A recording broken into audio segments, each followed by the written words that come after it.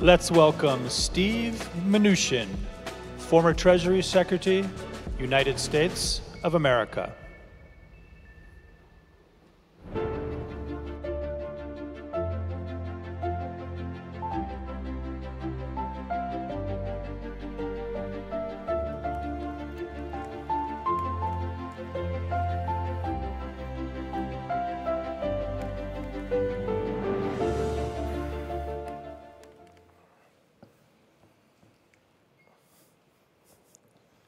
Well, it's great to be back here with you, and thrilled to be live in person.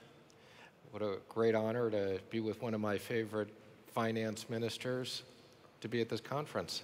Thank you very much, Secretary, and it's a pleasure to be here at the FII, and a pleasure to see you in real life, as you said, finally after so many screen meetings, and a sincere pleasure to be in Riyadh, where every time I visit, really feel the buzz and the energy and the positivity, which really validates what we've always known, which is that our most valuable resource in the region is our human capital, and to see all of the great initiatives and projects that are happening and that are driving forward a brighter future for the whole region.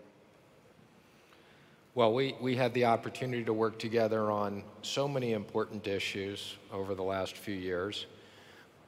You know, I would say, obviously, what we've all been through with COVID was quite extraordinary. I must tell you, looking back at this in January of 2020, when I was in Davos, and then fast forwarding to March, when, you know, never thought we'd be shutting down both travel as well the entire U.S. economy.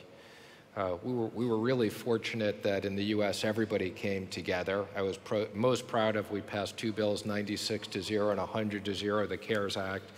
I never thought I'd be spending $4 trillion that quickly, but I do think it was really necessary, and we fortunately avoided a global depression, not recession. I think nobody ever anticipated that COVID would last this long. But on the same standpoint, I think we were really pleasantly surprised in how big parts of the economy were able to perform remotely. Obviously, things like travel and tourism and hotels got devastated.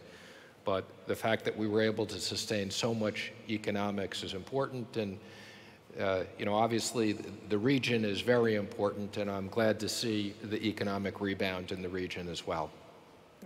It's certainly a challenge that was greater than anybody anticipated, even at the beginning of COVID.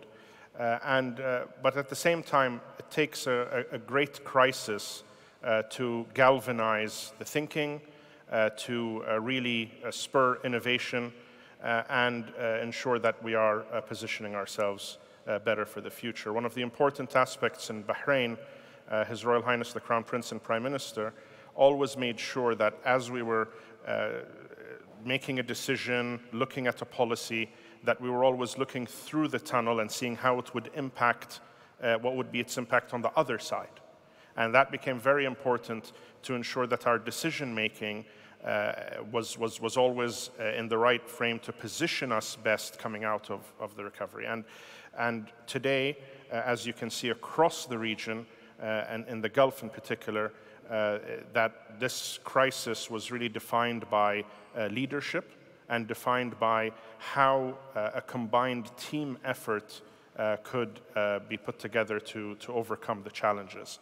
It has, of course, there's been devastating cost on a personal level, devastating cost on a human level, and also devastating economic cost as a result. But the way in which we looked at the priorities in Bahrain was very clearly defined. Number one, protect society from the health from the health impact of COVID. Number two, protect the economy from the economic impact of COVID. And then number three, where we are now, is to ensure that we're protecting that growth, putting it on a sustainable path, and turbocharging it where we can use policy to turbocharge it. Well, as you said, look, there's no question that the number one priority was the health priority. In previous economic crisis, it was because of financial issues or financial markets. This was an economic crisis that was caused by nobody's fault, really a health issue. And anybody who ever invested in businesses and ran downsides, nobody ever looked at zero revenues as a downside. So this was really something none of us expected or could have expected. I will say, obviously the medical breakthroughs were extraordinary. The fact that the world was able to create vaccines as quickly as they could, this is a process that normally would have taken so many years. So the investment, the economic investment in the vaccines, the medical investment, you told me on the way in, I was thrilled to hear you're in the low to mid 90s in terms of vaccinations in Bahrain. That's important. I think we need to continue to focus on areas of the world that don't have this benefit, but clearly we wouldn't be sitting here today if it weren't for the advances in medical science. On the other hand, the economic issues are going to take a long time to recover from. In the US alone, we used to talk in billions, now we're talking in trillions. We took on trillions of dollars of additional debt. The US economy is now rebounding, very strong. My expectation is for the next 18 months, we see a very big economic rebound. But unfortunately, we do see inflation. So for a long time, the Federal Reserve was concerned that we couldn't get inflation to 2%. Now I think we're at something like 5%. I know different people have different opinions. My own opinion is it is concerning and something that is going to continue on and something that we're all going to have to deal with. So I think we're now going to have to deal with interest rates becoming normalized, intervention becoming less, both on the fiscal and the monetary side. And we're going to see the economic consequences of that, which, again, for some businesses, this is going to be a booming time, and other areas will be more difficult. Absolutely, and I'm glad you mentioned inflation. Clearly, one of the big risks in the upcoming period, and what we have seen even over the last 1.5 days, very few people are talking about inflation, and there's a very sanguine outlook towards inflation at the moment compared to what's happening at an underlying level.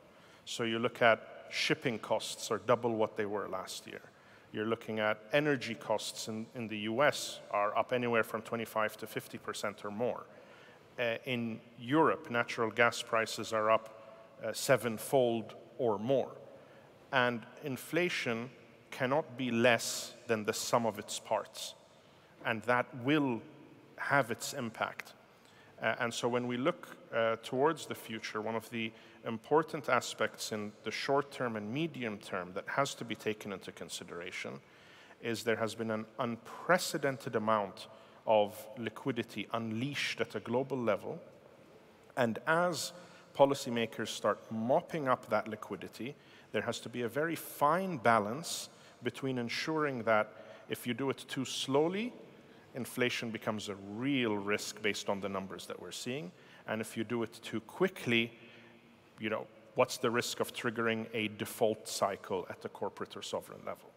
And so there has to be a very fine balance as to how that unprecedented liquidity is pulled back in. And that is one of the big things that we are watching.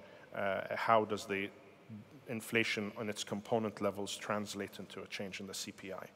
Well, I think you're completely correct. And, think of it, there's so many people in the investment world that have never lived in anything but 0 or 1% interest rates.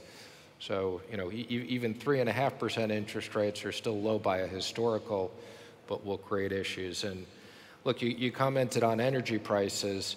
Again, on the things that I never thought I'd see in the world, forget zero on oil, but I never thought I'd see negative oil prices.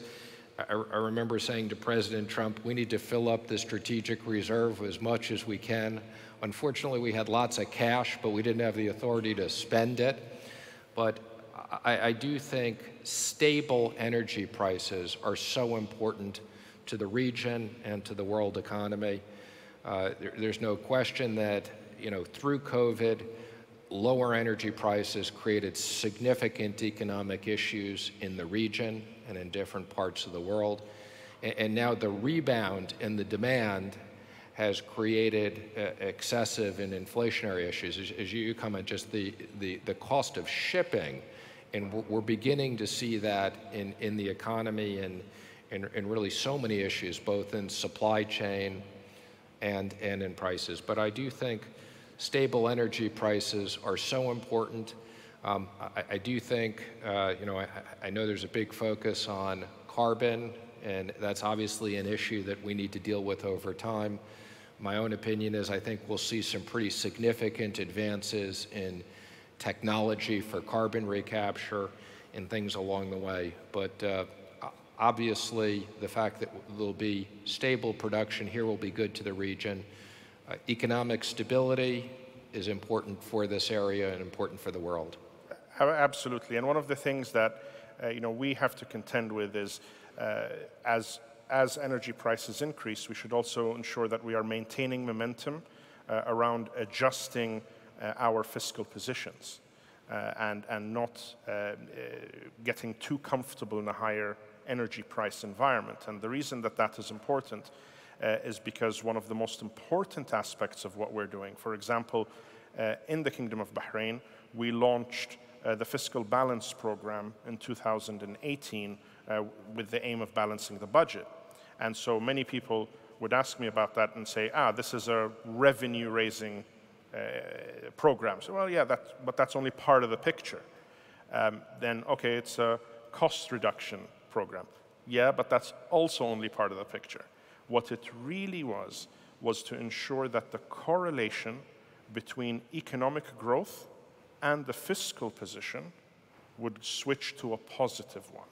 What was happening in many countries in the region, Bahrain included, was as the non-oil economy was growing, the government would need to provide more services.